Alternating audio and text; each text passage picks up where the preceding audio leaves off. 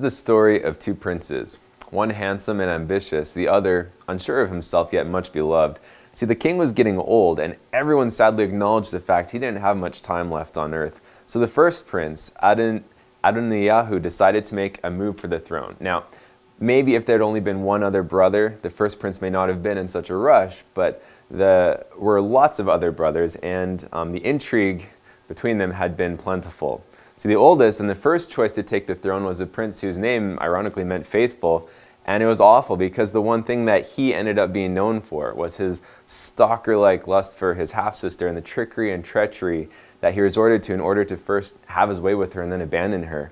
So Prince Faithful ended up losing his chance at the throne when his brother, whose name meant Father of Peace, avenged his sister. Now, Father of Peace guy was the next oldest, and by avenging his sister, he'd also cleared his own path to the throne. But he couldn't stand the weight, and encouraged by the support of the nation, he launched a popular rebellion, which did land him the throne for a very short time. But unfortunately for him, he was handsome, but not so wise. And the Father of Peace decided to raise an army against his own father, the true king, and he died in the battle. Now, this left the third in line, brother Kileab, whose name meant perfection of the father, but sadly for him, his fate is lost to history. Which brings up Prince Adoniyahu. Now, as monarchies go, one would assume that with him being the oldest, he would have to just wait.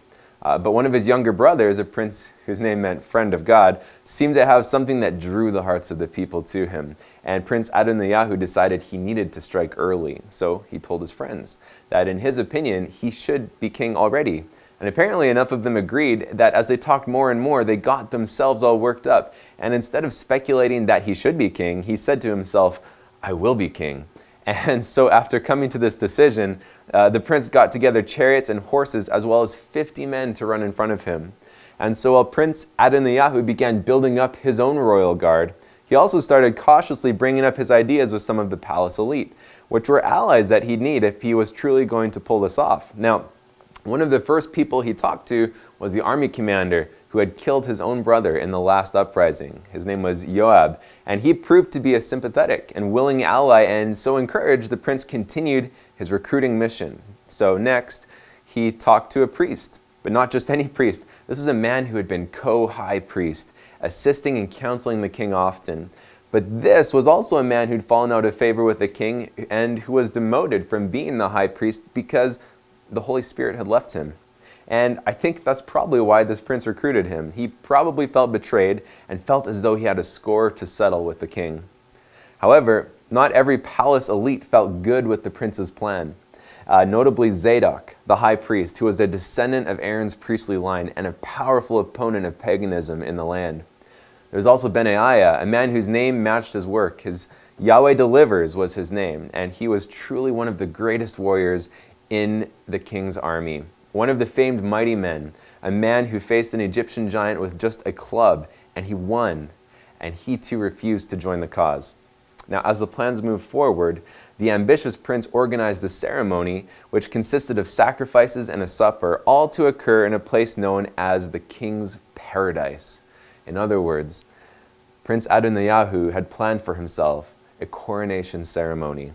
And to the ceremony, he invited all the men of Judah who were royal officials and all the king's sons and all his brothers, except one. And that one other prince, Prince Shlomo, was one who was much loved by the people. His invitation never came. And for that matter, neither did the prophet Natan's or Benaiah's or really any of the king's special guard. And according to ancient Jewish customs, this meant that Prince Adoniyahu was well aware of what he was doing, usurping the throne from his brother. Now, one of those uninvited men, Natan, he somehow caught wind of this ceremony, and he quickly told Prince Shlomo's mother, Bathsheba, and immediately realizing that this uprising would mean her death and his, they went to talk with the king himself and explained the situation, and they moved quickly. They gathered all the armed men from the palace and put Prince Shlomo onto the king's mule. And the prince, along with the armed men, Benaiah and Natan the prophet, they marched all over Israel shouting, "Long live King Shlomo," and blowing trumpets so that all the people knew that this was by the order of the true king. And the people knew this. and they loved it. And everywhere they were cheering, and their city resounded with dancing and music. And the historian Josephus said they made music till both the earth and the air echoed with the multitude of the instruments of music. Now immediately when they returned, the king appointed Shlomo the ruler of Israel and Judah, and he surrendered his own throne to his son. Now Prince Adoniyahu, he was alerted to these proceedings when he and all his guests began to hear the massive commotion outside. People didn't know what to think, but the commander was very unhappy and on edge. And although there was a delicious feast being served, nobody really ate much because they were too uneasy about the noise from outside. But before long, the priest's son, Jonathan, came running to the feasting area, and when Prince Adoniyahu saw him, thinking he had good news, he was glad. "It's not good news," said Jonathan. "The old king has made Shlomo the new king. That is the noise that you hear." And at that, all of the guests got up and began to flee. But for Prince Adoniyahu, simply running away was not going to be good enough. Immediately he knew where he had to go. He ran as fast as he could to the altar, and he grabbed a hold of its horns. And when the guards found him, he begged to see his brother so he could plead for his life. And when the new king heard what his brother had asked, he said, "If he proves himself to be a worthy man, not a hair of his head will fall to the ground. But if evil is found in him, he will die." Well, sadly, Prince Adoniyahu, or Adonijah, as you may better know him, proved not to be worthy, but instead to be opportunistic and cunning. And soon, he tried to marry his father David's youngest wife, Abishag. And it was a way of establishing his legitimacy to taking the throne for himself. And that was one move too far. And finally, tragically, his brother King Solomon put an end to his con. Now, I have a few quick observations from this, and then I'll finish. The first one is that the whole thing could have been avoided if Prince Adonijah had just gotten better advisors.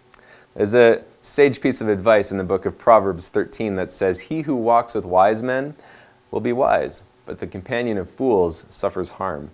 And this reminds me of all too many times in my own life when questionable choices have been made.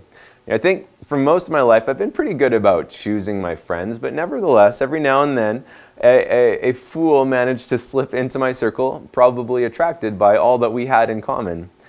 I can remember one time as a little kid, I was over at my best friend's house out in the country, and he told me that a bear had walked through his yard earlier that morning.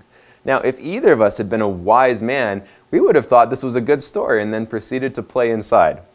Unfortunately, neither one of us in those days could have been accused of being wise men, and instead of playing inside, we each got a big stick and started down the trail toward where the bear disappeared. Now, thankfully, the good Lord was watching over us, and we came to our senses and turned around when we stepped on an underground beehive and released the rage of 1,000 honeybees.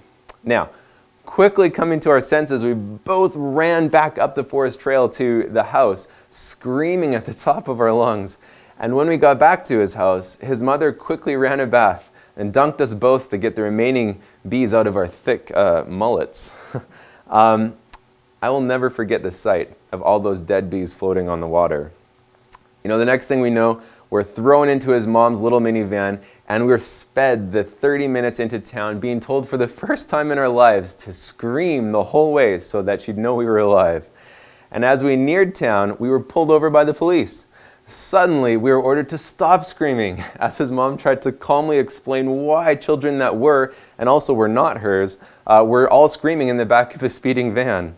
The officer thankfully understood and escorted us with lights flashing all the way to the walking clinic where my mom met us. Now, they had to use meat tenderizer from the nearby grocery store to get the dozens of stingers out of our heads. He who walks with wise men will be wise, but the companion of fools suffers harm. Ask yourself the question sometime, am I a companion of fools? Now my second observation is this: Adonijah didn't guard his heart. Once again, the book of Proverbs sheds some light on this. It says, above all else, guard your heart, for everything you do flows from it. I mean, I can't stress this enough. What we think about becomes what we obsess about. What we obsess about becomes what we fixate on. And if we're not helped by a power greater and outside of us, what we fixate on is what we will find a way and a justification to do. See, the reality of an unguarded heart is both serious and tragic. A little loneliness unchecked can turn into lust, which unchecked can turn into inappropriate comments, which unchecked can turn into a full-blown affair and shattered relationship. Guard your heart. A little self-pity unchecked can turn into a martyr complex, which unchecked can turn into undermining gossip, which unchecked can turn into a workplace coup d'etat, bringing with it unemployed parents, ruined friendships, and a broken community. Guard your heart. See, Adonijah got the idea in his head that he shouldn't have to wait until his father died to be king.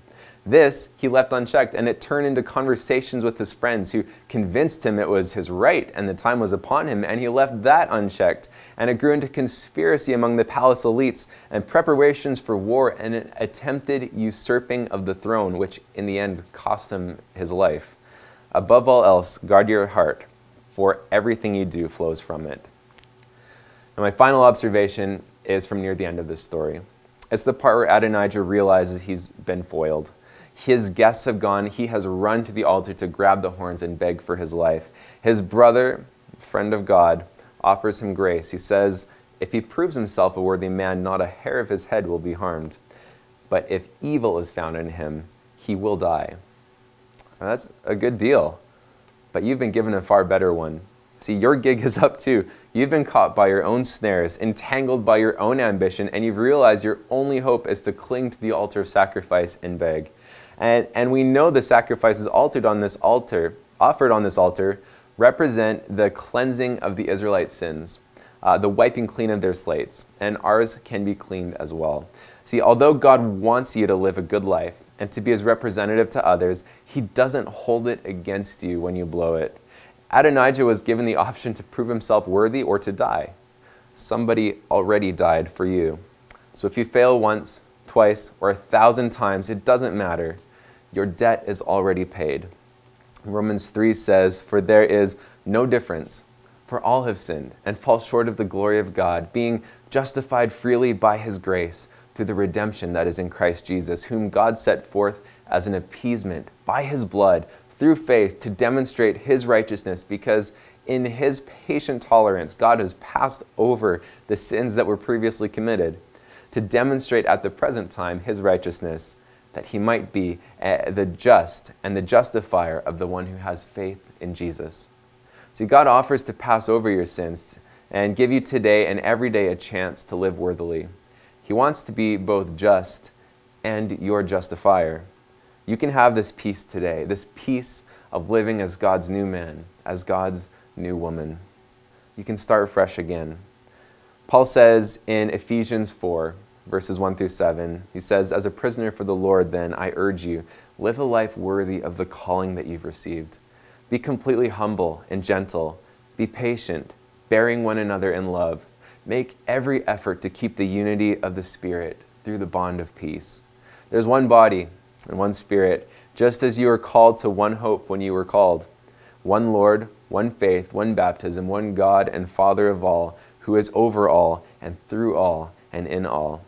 But to each of us, grace has been given as Christ bestowed it. Let's take that grace today.